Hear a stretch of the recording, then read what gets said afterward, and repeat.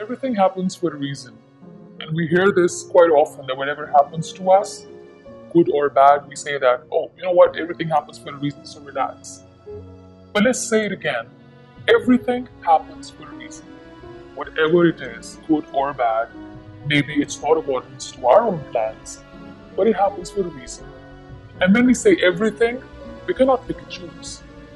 There are some incidents in life that happen to you. They probably break you physically, they deform you physically, but they transform your soul. And all that happens because God wants you to become the best version of you. Incidents happen because life happens.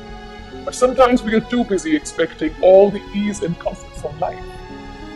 And when some adversity comes, we wonder why this has happened to us. The first question that comes to our mind is, why me?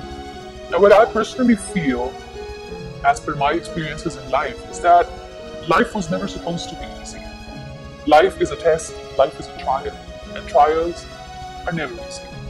So why are we expecting so much ease from life? It's a journey which is full of obstacles and problems. But by the end of the day, if we choose not to give up, is what defines us.